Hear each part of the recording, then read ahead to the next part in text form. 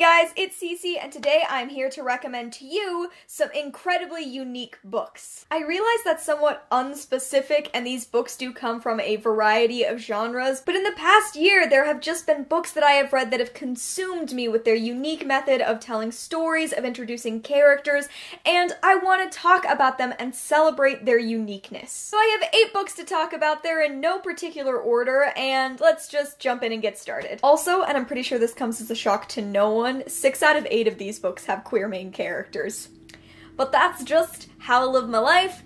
I mean, I wore a rainbow to film today. It's just on brand for me. Okay, so the first book I want to talk about is The Abyss Surrounds Us by Emily Skrutskie. This is a super unique book that is unique for, like, all the right reasons, and before I explain the actual plot, I'm just gonna give you the keywords of sea monsters and lesbian pirates.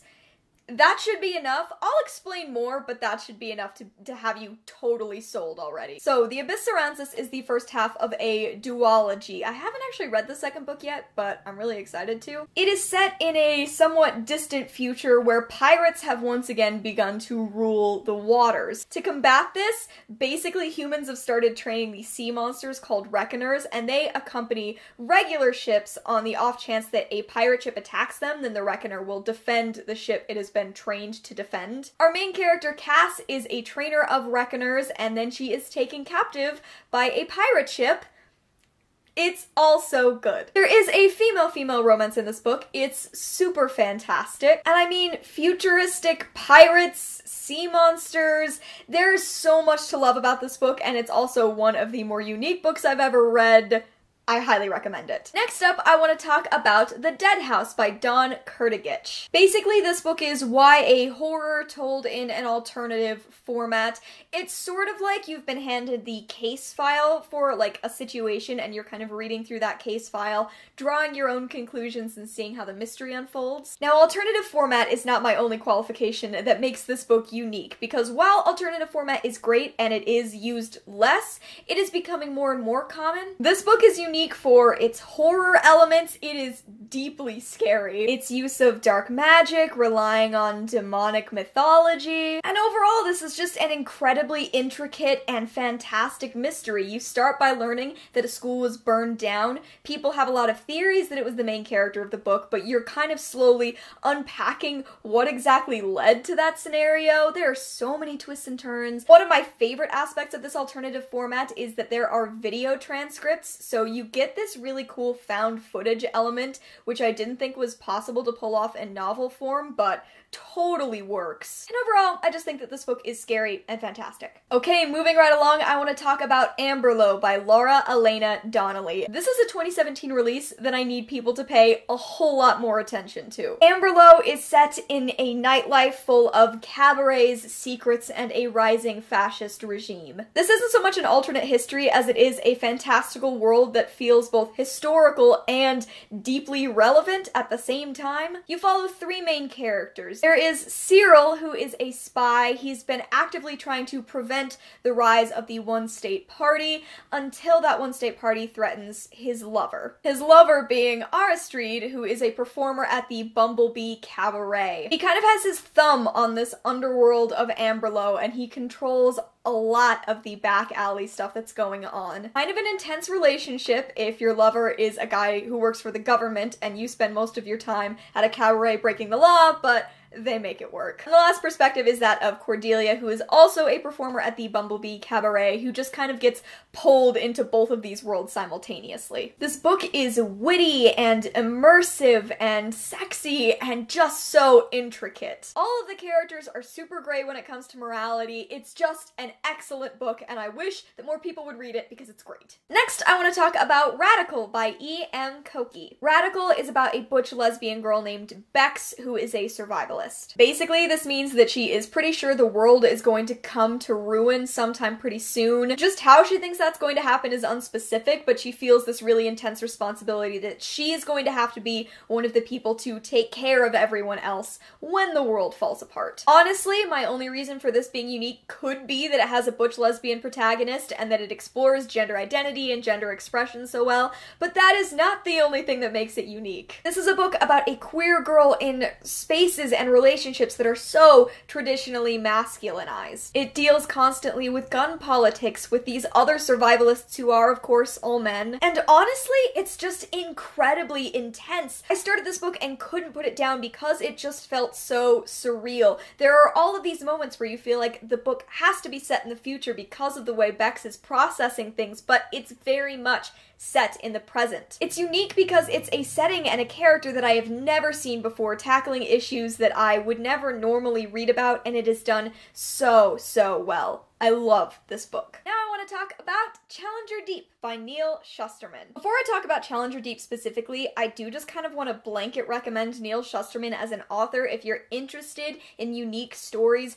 Everything that I've ever read by him has been just remarkably standout, unique above other books. Other books by him that I absolutely recommend are the Skinjacker trilogy, Bruiser, The Schwa Was Here. Of course, most people know about the Unwind dystology. He just writes great books. Challenger Deep stands out as one of the more unique ones in my personal opinion. It is a story with two simultaneous narratives. It's about a 14-year-old boy named Caden who has schizophrenia. One story is the real world, dealing directly with Caden, his diagnosis, his family and friends, and the other story is also about Caden, but he is on a ship that is destined for the deepest part of the ocean. Both of these stories are happening simultaneously with what Caden is really experiencing and the story that's going on in his head. It is a deeply interesting story about mental illness. Like all of Neal Shusterman's books, this is gorgeous, and I highly encourage you to check it out. Moving on, I want to talk about Honey Girl by Lisa Freeman, which I think I talk about how weird this book is every time I recommend it. Honey Girl is set in the 1970s in Santa Monica, California, and it's about a girl named Nani. Nani grew up in Hawaii, but after her father's fatal heart attack, her mother moves them to California, and Nani just wants to fit in with the beach crowd. There are a lot of rules if she wants to become one of the beach girls, and Nani is going to follow all of them. So there's that part of the story with the 1970s and beach culture, especially like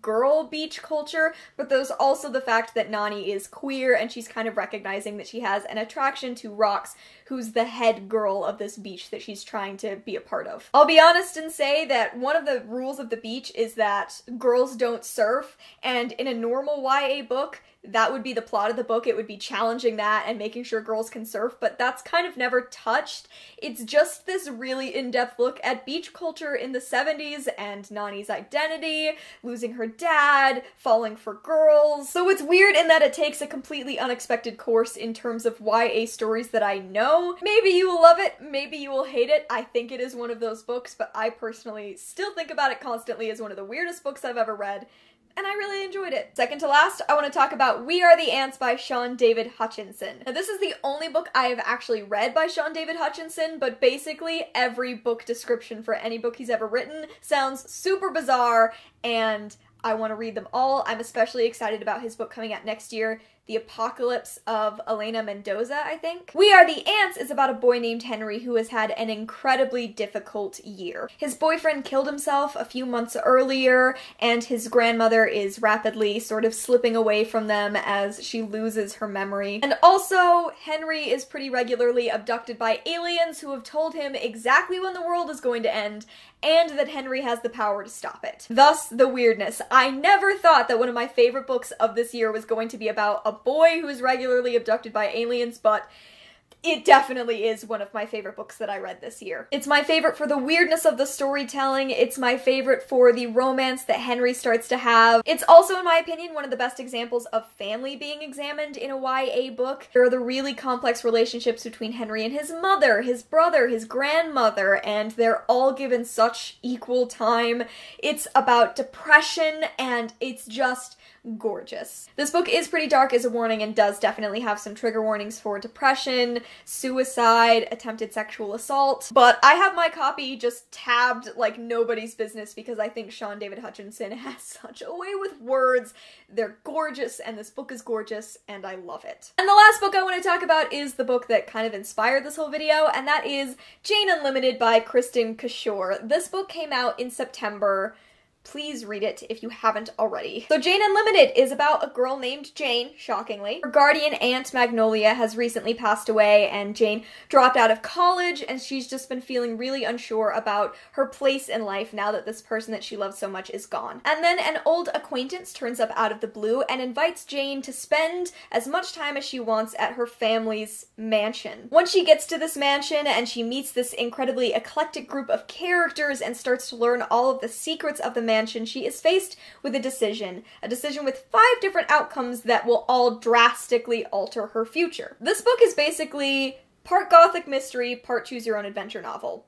It's just fantastic. And the thing is, it could be read as a series of short stories. You have your full introduction, but each choice Jane makes starts back from the same place and explores a completely different storyline. We are talking decisions Jane makes send her into different genres. But the constant parts of these stories are dealing with the loss of her aunt, processing what she's supposed to do with her future. She's this really creative person and she doesn't know if that's a thing she wants to explore about herself. She also immediately falls for a girl once she gets to this mansion, and that is a thing that is explored in totally different ways in each of the different storylines. Look at how many tabs this book has, okay? Like, I just could not stop marking it up for all of the weird and wonderful things about it, from gothic mysteries to spy thrillers to sci-fi and fantasy and psychological horror.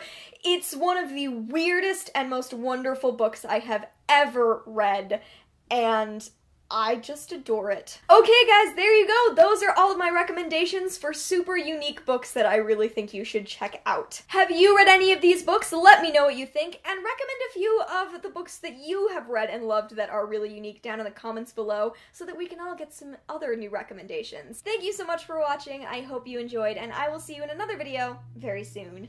Bye!